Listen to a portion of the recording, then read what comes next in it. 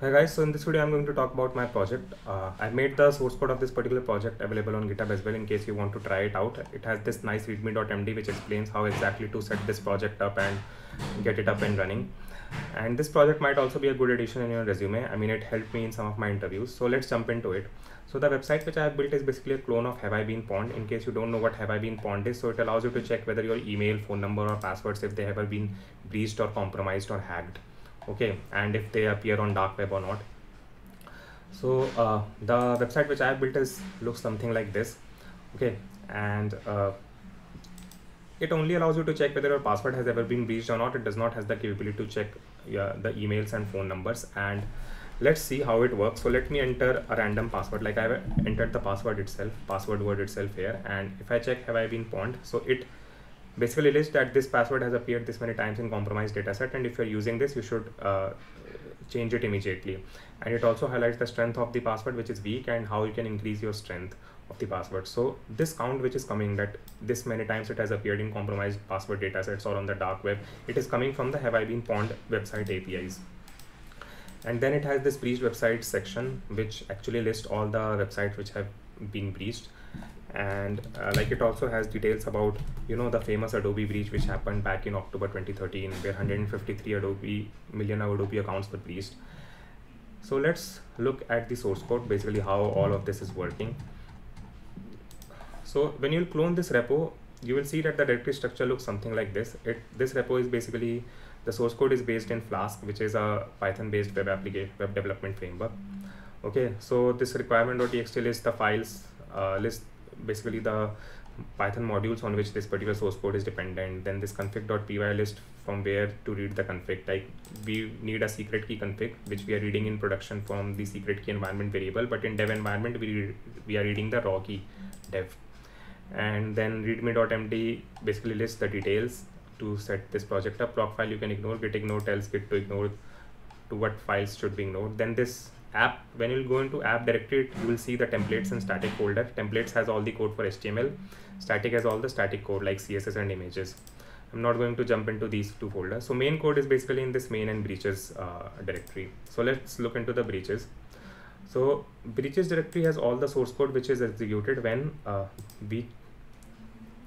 we are basically trying to display this breached websites web page. Okay, so the Flask framework has these concepts of routes. You can read about it in the documentation, but let me explain you briefly. Routes basically list that whenever you hit any endpoint of your website, what particular method should be executed. So when I'm hitting this /breached websites, if you see here /breached websites, the method which will be executed first will be this. So what we are doing here is basically we are trying to get the data which should be displayed on this page from the breached website service, and then we are rendering this HTML page with all the data which should be rendered there. Okay, so if you see here, like I'm following the single responsibility principle here, that the route only has the code for displaying the web page, not the code for what data should be displayed. So that is there in the service class, okay, or in the service module. So this service directory has the service module. So let's look into service. So service is doing nothing. It is hitting the Have I Been Pawned API endpoint, and whatever data it is getting, it is returning it in the JSON format. So let's try to hit it in Postman and see what data we get. So Postman, in case you don't know, this is basically a API creation and analyzer tool. I mean, it is very widely used in most of the companies, like in Amazon, Expedia, Microsoft, Tower. It is very frequently used, so it's a very good tool. Anyways, like if you see here, this particular endpoint return this JSON data. So like if we analyze one JSON, it has things like this: name, the name of the website, then title of the website, domain name of the website, breach date, added date, modified date, pawn count. Then it has some description about this breach. Then it has these data classes, that what data were breached, like email address, IP address, and all these things. So if you see this particular web page, I am displaying all this data from this JSON only. Like the first website which I am displaying is 000 web host, and in our response the first was 000 web host only. We are saying that in the data classes email, IP, and names and passwords were breached. So that's what we are showing here, that breached data was email address, IP address, name, password, breached date, breached accounts, all are read from the this API only. Even the logo path, it has the logo path as well. The logo which I am displaying here is read from the API only. So this is how the breached websites part work. let's now look at the home page, how this is working. So all the code for that is basically in the main directory. Okay, so again, this has this routes, forms and service. Forms has all the code for this form which we are displaying here. I'm not going to jump into that. Let's see the routes. So routes has the code for two route, like this /about is simply displaying the about.html page, which is this one. Okay, and let's look at the API endpoint /. Okay, so when we hit the home page, so this code will be executed first. So what we are trying to do is we are trying to get the form, this pond password form, and then when we have obtained the form, we are checking if, you know, did we enter this page by pressing submit on this form. Like when I enter this password here and press pond, so we are again redirected to this page only. So this is what this code is checking, that if we are coming to this via form submission, then what should we do? Then we basically take the password data, we pass it to our pond password service, and whatever pond count it returns, based on the pond count, we are checking if pond count is greater than 0, then we should display this error message. If it is equal to 0, then we should show that this was not found in any compromised password data sets, and else there might also be some error in the pond password API service. So in that case, we are displaying that a service is unavailable right now. We are also checking the strength of the password and displaying the guidelines accordingly to, you know, increase the strength, and eventually we are redirecting ourselves to whatever HTML page we want to display. So like one thing here is that let me check some particular password which might not have been pond. Like I have entered some random character, so you see here that we are showing that no pond is found in green, and this is the message we are displaying. So this if else check is basically for that purpose. So let's look at the pond password service, how it's working, how it's getting this pond count basically. So in the service directory, we have the code for that. So pond password service, it's doing nothing. It is basically hitting this have I been pond API endpoint, and whatever data it is getting, it is accordingly displaying that or passing it to the routes module. And here is the check password strength. Like we are checking that if password's length is 8, then we are displaying message that password length is short. Similarly, we are checking if there is no uppercase character, then we are recommending user to add an uppercase characters. We have the check for lowercase, digits and special characters and all these things. So let's see how this API endpoint works. I mean, you can read about it in the documentation of this API. I will list it in the description section, but let me briefly explain you. So what this API says is that you should first generate whatever password you want to check if it has been pond or not. You should first generate the SHA-1 hash for it.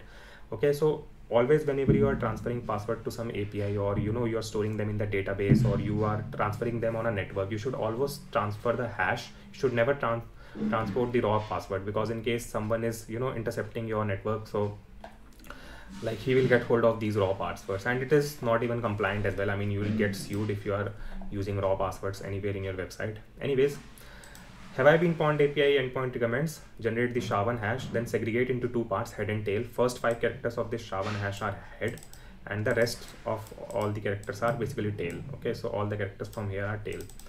Then this API endpoint, you pass the argument head to it. Okay, so I'm only passing the first 5 characters of it. So let's pass it here and check what data it is returning.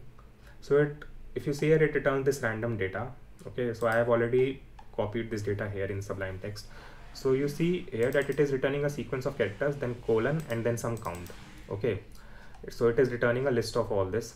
So what it is basically returning is that it is returning the tail, colon, how many times this password has been breached, okay, or compromised, or how many occurrence it has on the dark web. So that is what it is returning.